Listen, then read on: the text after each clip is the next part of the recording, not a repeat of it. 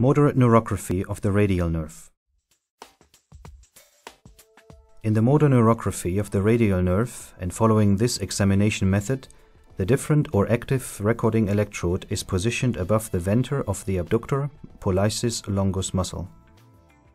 Examining the motor neurography of the radial nerve is more difficult than the neurography of the median or ulnar nerve due to the course of the nerve.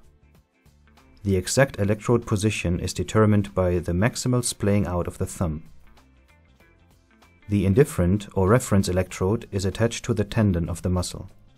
The ground electrode is mounted to the right, proximally from the recording electrodes.